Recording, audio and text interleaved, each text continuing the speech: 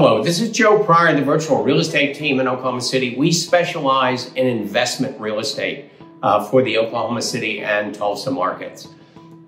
It's August when I'm doing this video, 1st of August.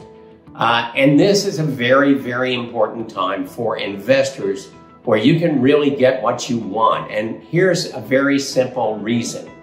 If you're in a market like Oklahoma City and Tulsa, now maybe Los Angeles or Chicago is going to be a little bit different, but in these types of cities with a lot of suburbs and single family homes, school is a huge factor in terms of where people want to buy, to live in, as well as where they want to rent so that their children can go to these schools.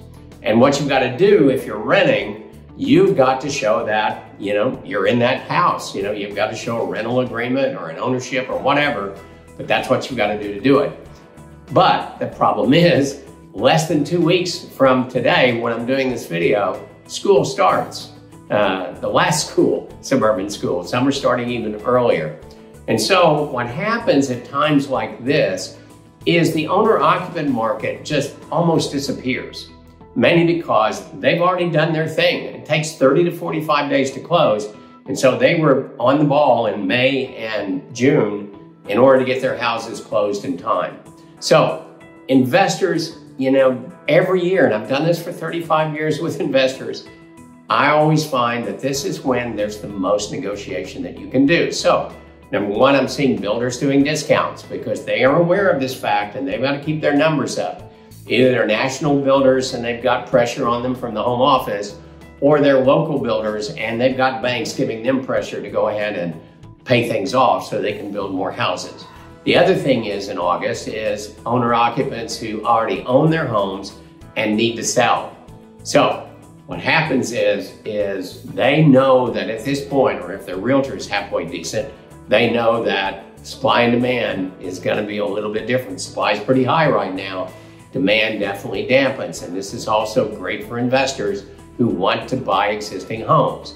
It doesn't mean that they're all great. I mean, I scour every day trying to find maybe a 5-year-old or less home that doesn't owe that much money, because I can go in and find out how much they owe on their property, and to see if they've done any price reductions. Now, if the house has been on the market for 50 days and no price reductions, I'm not even going to fool with it. But if I see that, okay, this seller understands that they got to make their house more attractive, then I'm definitely on that, and I'm creating a scenario to get you a really excellent deal on a house that's already occupied. Now, the thing about that is it's got to be at the right price, and we're doing the return on investment. We got lower interest rates right now, which is fantastic, makes it even better, but it doesn't mean there's a lot of existing homes that you can buy. The last time I checked a few days ago, I found 7 out of a few thousand homes that really qualify as excellent buys for investors, but that's the kind of going down into the numbers, kind of really going into the weeds, as we say, to make sure it's the right house with the right school district and the right location, and the ability to get the right price that makes us want to go ahead and go with those homes. So 7's not bad when you think about that, because these are the 7 homes we're absolutely sure of. So new homes, there's some deals out there. There's some extras that they're adding on, discounts that they're doing. Existing homes, looks to me like at this point, there's some really good deals out there for you. So if you're an investor, August is your month.